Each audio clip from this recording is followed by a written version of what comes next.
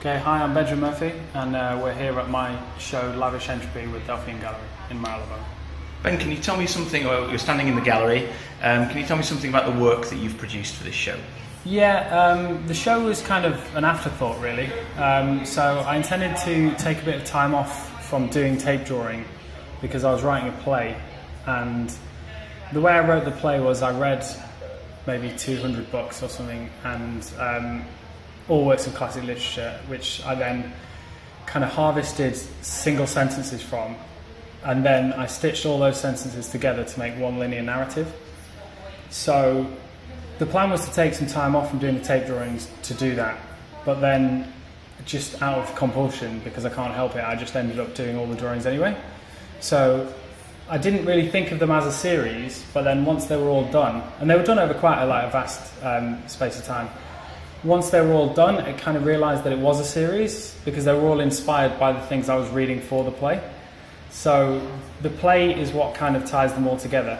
And so I'm exhibiting a single page from my first draft of that in the show as well. And that single page is here, right? It is, yeah. Is this the page that you've got? So this is actually part of the play of which the show is inspired. Yeah, so the play was intended to be read only really anyway, so I think displaying it in a visual way like that I think kind of works for the kind of play that it is. And you were saying, you know, the actual play and the narrative, it's made up from, you know, already existing pieces of literature that you've knitted together, and you might have created your own story out of that? Yeah, so the story kind of happened organically from the sentences that I was collecting.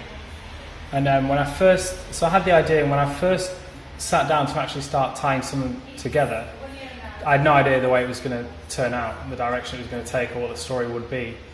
But I got one single page done, and then the whole thing was pretty much based on that. So the first page I did, the whole thing came together almost, and I knew what I was going to be doing for the rest of it. You just kept going. And is this because of you know, an inherent love of literature? So you're an avid reader yourself, have you? Yeah. So I read a lot anyway, and I found myself just collecting these sentences. The walls are a bit wet some places. I'll start again. Yeah. So I read a lot naturally, and I've always found myself highlighting and saving sentences that I liked for no real reason, and I'm not actually really sure when or where I came up with the idea of stitching these all together and trying to make one coherent story out of them. But yeah, I was collecting them before I even had the idea to do that. Wow. And the images then, they're based on the story that has emerged, is that right? No, so they're more the pieces in the show are inspired by the works I was reading. So they're kind of, in the same way that I've kind of reinterpreted existing sentences to create the play, I also kind of reinterpret things I read when I create the artworks. But the link to the literature and the artworks is very vague, and I'm almost not sure what it is. So the works are inspired by certain works of literature, but not in a specific or direct way. It's more that whatever I'm reading at the time kind of filters its way into my work, but it's not. I don't draw certain scenes from books or certain characters or. So you wouldn't go into one particular image and say that is from this particular book? Or what? That's not the way it works. No. Okay. And the bigger works take about as long as it takes me to read a book. So that's the kind of mindset I'm in when I'm making it. Okay. And I do kind of have in the back of my mind that this is what I'm reading, so this is what this will... It's almost like a self-fulfilling prophecy. Like, I know that the works are going to be inspired by the literature, so I hold that in my mind, and then that, I suppose, influences me to create certain things and certain imagery. So looking at the pieces, I mean, obviously we've seen a number of your works, your shows over the years, but there's an extra layer of detail added to some of these. I mean, I've noticed this one, the one that you're behind you, multiple layers on glass. So still using the tape, is it? Yeah. So it's all black electrical tape on glass, but for this new series, I've done a few like 3D ones. So I've drawn with the black electrical tape on the glass, then set the whole thing in a clear resin, and then I usually flip that glass around and frame it. But for these, when I flip the glass around, I've painted within the boundaries of anything that I want to be opaque, and then I've framed them all within one frame with like a 1 centimetre gap in between each. To give, there's a kind of nice parallax shift when you move around them, where you can see behind things, and yes, I think you can see it on perspective changes.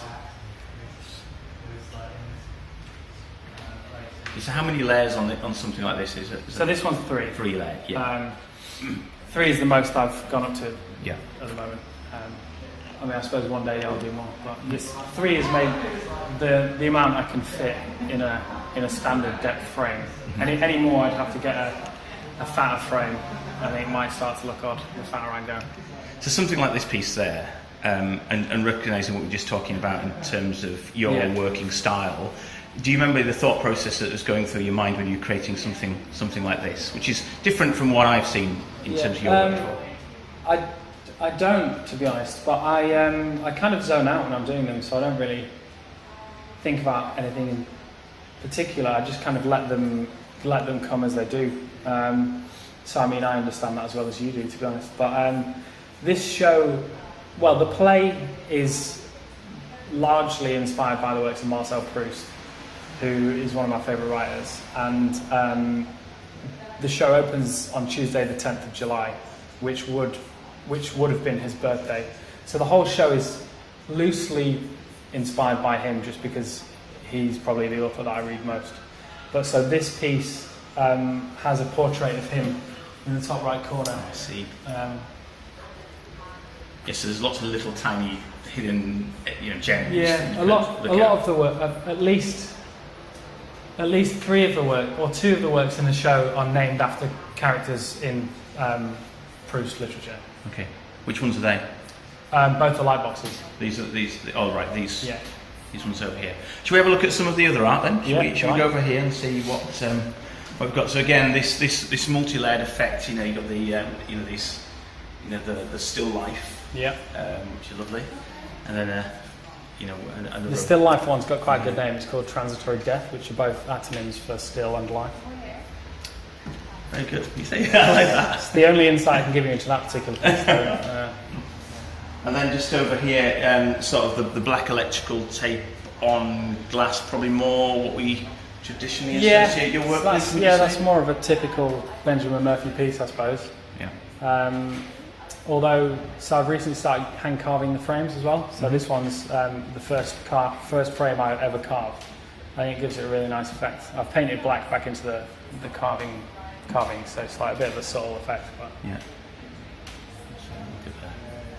It's not the greatest of light there for the.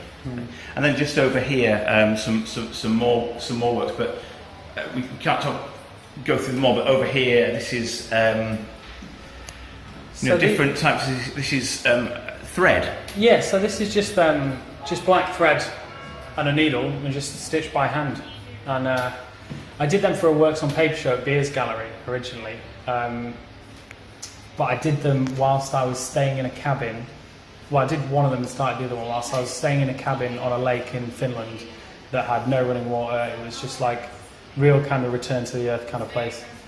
And I hated doing them. I've done 3 in total, and I don't plan on doing any more anytime soon.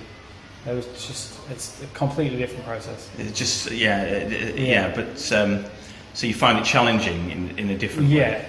Yeah, physically even, because to do a tape drawing or to do any other kind of, you're kind of moving your arms a lot, and with these, I was just sat at a desk with my arms like that for 8 hours a day. I mean, if you try that for 5 minutes, it starts to hurt. Yeah. I've still got neck problems. Like my neck is still super tense. Just from creating these ones. Yeah. I mean, I really like the effect, but yeah, it's a different effect, isn't it? And I also like though how the line is not quite fluid. It's made up of a lot of straight lines, which is a similar way to the way in which I make lines with tape.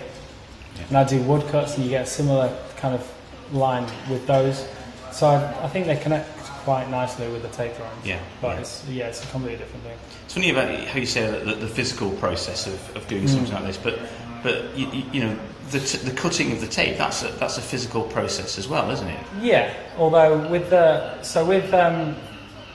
so I use 3 different knives when I'm cutting with the tape. So I use like a snappable craft knife, and that to do a curve with that you have to move your whole arm, and then I use a scalpel with a cylindrical blade, so you can you can do curves by moving your hand. And then I also have one that's cylindrical handle, but then the blade can move freely, 360 degrees. So I can draw just using my fingers. So that's how I've been able to get like so much more detail in the newer works than the earlier works. Do you remember the first time you decided to start using tape in your artwork? I do, yeah. It was wasn't even my idea. It was it was when I was doing my MA. I was on a night out. We went back to my friend's house after being out in a few bars. We were all a little bit half cut, and he started drawing on his wall with this roll of electrical tape, and then I started doing it, and then I just kind of did a few more and didn't really think anything of it. And then when I moved to London, I ended up putting one in a show and doing a 9-story high one on a building that got loads of press. And then from that, people just kind of expected it of me, and so I started actually trying to push it as a medium, and I kind of fell in love with it. But it was never an intentional thing. It was an accident, really. So that I remember that 9-story high piece on one of the old car parks in Shoreditch. How did that come about then? And how did you just? Well, so that was for Anti-Slave International. I donated a piece to a show they had, and that was my first ever exhibition outside of uni. And it was an incredible show. And they also said, we want to get some press, but we don't have any budget. Do you have any idea for something big? And I took that very literally. I was like, well, let's just do something actually big then. And I'd been eyeing up this NCP window for a while, so I just suggested it to them, and they had a lot of meetings, circumnavigated a lot of red tape, and eventually got to the point where I was allowed to do it. Wow. So for your first sort of street piece, a 9-story high. Yeah. That's quite ambitious. For my first ever exhibition. And that kind of kicked it all off, really, because that got a lot of press. It was in like The Guardian, The Independent and stuff. And it was essentially for my first ever show, so it really helped me out, I think, and got me to where I am today, I suppose. And how would you say from that moment when you first started to this moment here, how do you say your work's evolved throughout that time? I suppose I'm just going as heavy on the detail as I can, and with tape being such an unusual medium, there's no books being written about how to draw with tape like there is with how to paint with oils or whatever. So naturally, when I first started, my lines were a bit clunky. The level of detail I could get was quite it's not very refined. So I suppose just through experience with the medium and just pushing myself and trying out new stuff, I've eventually found new ways of doing things. And so I suppose it's just progression. The work's just progressed. Progression and experimentation, because there's a lot of experimentation in this show, for example. Yeah, and yes, I've done some light boxes, some 3D pieces, some stitch pieces, some ceramics. So I suppose I'm branching out a little bit. Ben, thanks very much for talking to me. Thank you. On the hottest day of the year. I know, man. It's roasting. Oh, dear.